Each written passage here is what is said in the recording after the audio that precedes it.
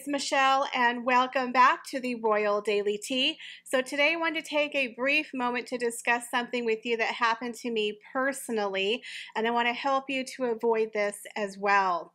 So most recently my computer was hacked, you guys, and someone was able to access one of my bank accounts and also my Etsy account, where they charged over $300.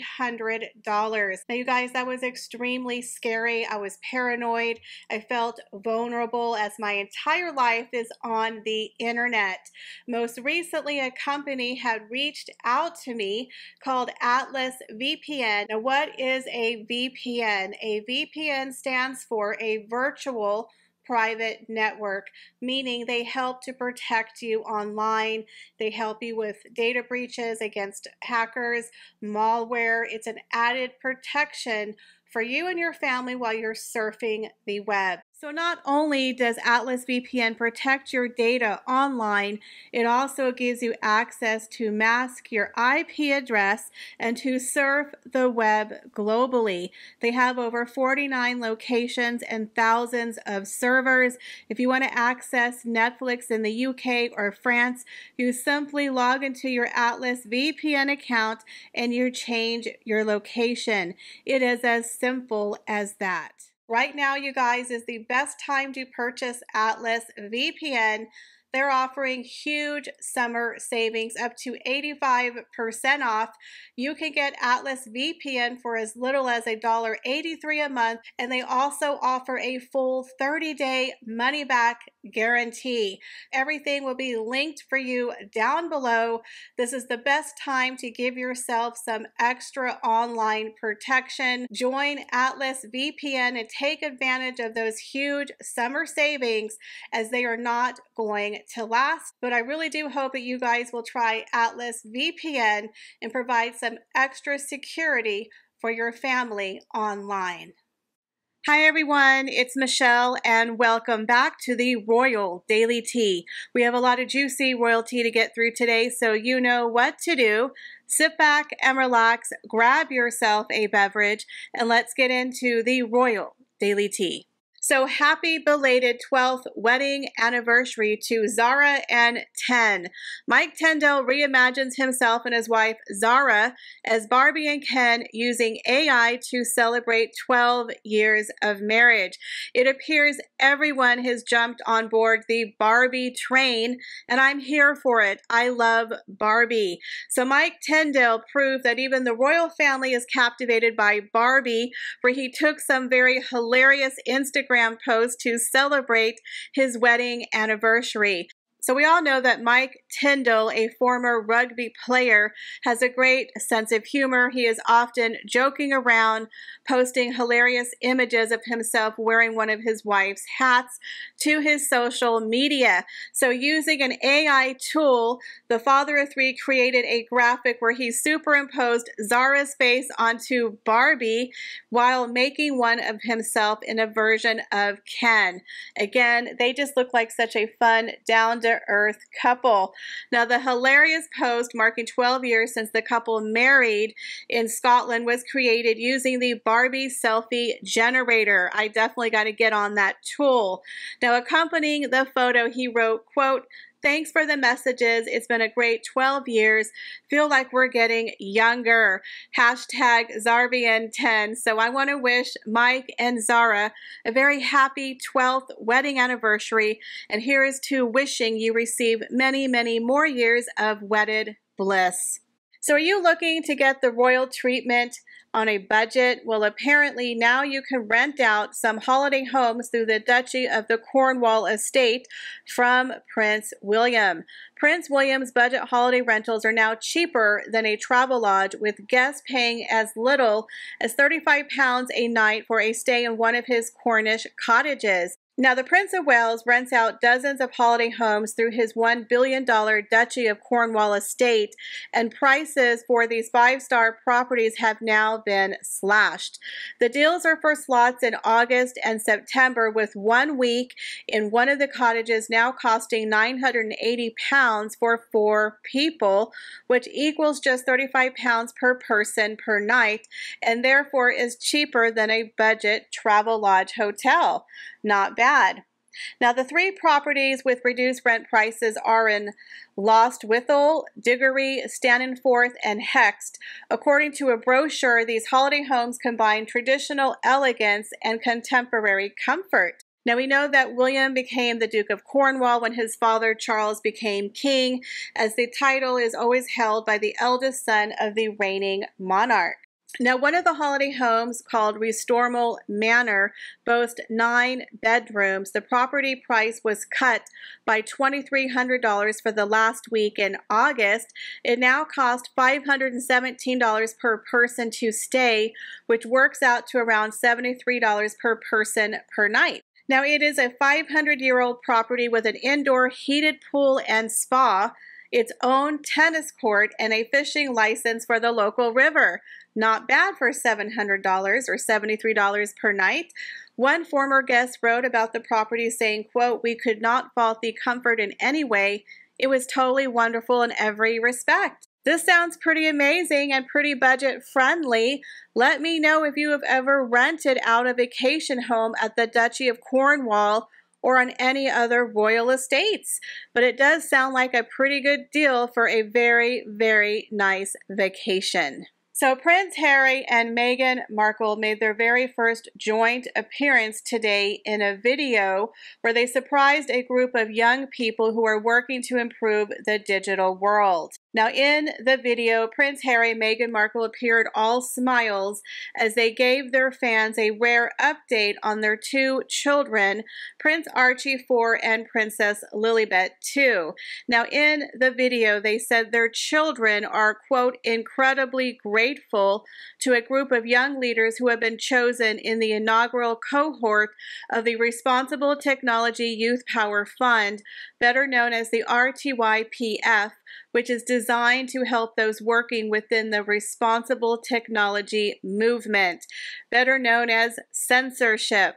Now, over the phone, they surprised quite a few youngsters, with Harry saying, quote, "Thank you for doing everything that you do. Our kids are especially and incredibly grateful," where Meghan said, well, they don't know it yet, but they will be. Now, this was a video interaction that was shared on Meghan and Harry's official website, Archwell Foundation. In the video, Harry looked like they're sitting in the garden of their home in Montecito.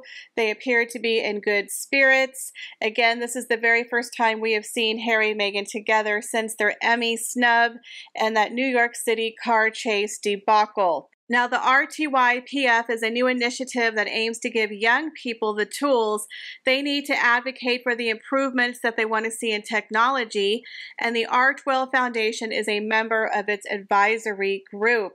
Now, they called people to show their support, and they filmed them with people and their interactions. And I have to be honest, it was a really cute video. You can tell that the young people were very excited to receive the phone call. It was a wonderful interaction.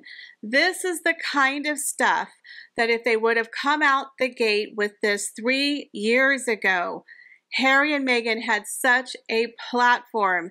They could have done so much good, but in my opinion, it's just hard to look at it with a fresh set of eyes and not be cynical, because Harry and Meghan do the opposite. They're hypocrites. They do not represent this positivity, squeaky clean, Snow White charity that they like to preach to the world. They sent so much hate and negativity toward his family, toward her family, but then they preach about safety and love for young people online. It's like, it's hard for me to warm up to them, even though they look sweet and they look happy and the kids are interacting and this is a good, worthy cause to promote safety online. But when you know the backstory of Harry and Meghan, of what they do, the cyberbullying, the people they hire, the bots, the hate they spew toward their family, also they can make money. It's hard for me to get behind this couple and to support anything that they support, because they don't talk the talk and walk the walk. So that's why it's hard for me to support them. So again, they have this other charity that they're trying to do. I think Meghan and Harry are really working overtime to promote some positivity after all the negativity that they have spewed for the past 3 years. But I think it's going to be a very uphill battle for sure. Now, the cohort for this organization will work on a range of initiative projects, including responsible use of artificial intelligence, improving education access, leveraging platforms to address social and environmental challenges, and promoting the safety and well-being of online communities. Now, a statement that was on Harry and Meghan's website said the Artwell Foundation is a proud founding member of this initiative and serves on the advisory committee alongside the leading organizations including the Amadar Network, Hope Lab, Susan Crown Exchange, Susan Reynolds, and more. So again, it sounds like this really wonderful initiative, but the bottom line is they're still trying to control the internet, free speech, because it's all according to what they feel is right and what they feel is safe. So it's all up to their opinions. But at the end of the day, I'm glad they're doing something positive, but it's hard for me to get around the sugary sweet Snow White sentiment when it comes from this couple. Well, hold on to your seats, folks. It's about to get crazy for Prince Harry on his brand new worldwide privacy tour. Oh, I'm sorry, that was a joke. Prince Harry has taken the world by storm. He is capitalizing on the royal family's absence to launch a major PR blitz. Y'all, Harry is not playing around here. Team Sussex, brand Sussex, is going to be everywhere at once, while the royals are taking a siesta over there at Balmoral Castle. Again, they always plan things when the royal family is taking a break. So from Japan to Singapore, then off to Europe, Prince Harry is touring the world one city at a time. Now, we do know that Prince Harry has mentioned he is not Hollywood Harry. He's handbag Harry, but he's not Hollywood Harry.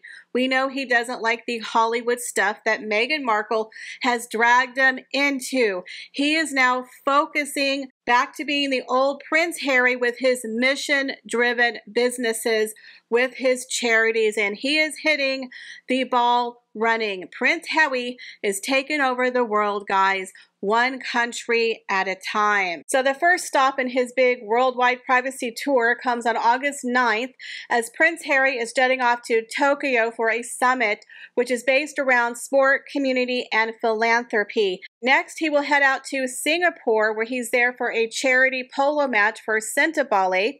The following month is equally busy as Harry will jet over to Europe for the Invictus Games in Dusseldorf, Germany. Now, it has just been announced that Meghan Markle will attend the Invictus Games with Harry in Dusseldorf, Germany. Again, why is she there? This is not her charity, but yet Meghan Markle is coming over once again. Now, news has come out that Netflix is due to release the Invictus Games that they filmed last year, also in September. So I do find it very interesting that Meghan is once again attending the Invictus Games. Now, Prince Harry could also make a stopover trip to the UK for the Well Child Awards in London, which are happening later in September. Now, Harry has been a patron of this organization since 2007 and has regularly attended the awards in the past. So Harry is really hitting the ground running, doing a full PR blitz. Again, Harry and Meghan really need some positive PR. So this is the best way to do it, is to hit the ground running, to be out there, to be working, to be seen doing positive charity. It's like the Wicked Witch of the West or the Wicked Stepmother running around selling Girl Scout cookies. It's a good idea, but it's still coming from a negative person. So people don't want to buy them cookies. You know what I'm saying? Like, people don't believe what you're selling because it's wrapped up in a negative package. But look, good luck to him. We wish him the best. But we all know that the royals are just sitting there from Balmoral going, oh Lord, here comes Harry on his worldwide privacy tour doing all these charities. So in my opinion, I do feel that Prince Harry is desperately trying to be seen in a positive light. He's still out there competing against his brother, Prince William. I keep feeling like he's trying to one-up his brother because Prince William has been in the press doing amazing things for homelessness, for the Earthshot Prize. He's constantly out there and people are really praising him for the wonderful things that he is doing. So I do feel like Prince Harry's trying to one-up his brother. That is my opinion. The sibling rivalry is off the charts. It's almost like Prince Harry's never going to stop competing to outshine Prince William. And we all know Meghan Markle loves to compete, loves to outshine. That is literally her bread and butter. So now that the royals are on vacation, here comes Harry and Meghan. It's like you're selling the syrupy, sweet, Snow White stuff wrapped up in negativity. We're all a little nervous. You know, nobody really trusts them. They're not trustable. They're not likable, but they're really trying hard to tell people how sweet and nice and kind and generous they are, but yet they're not so to their family. So it's just hard for me to swallow that. I can't buy what they're selling because they don't talk the talk and walk the walk.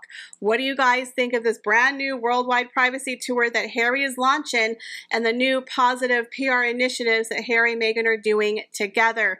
Leave me your comments, guys, down below. As always, I appreciate each and every one of you, and I hope to see you in the next video.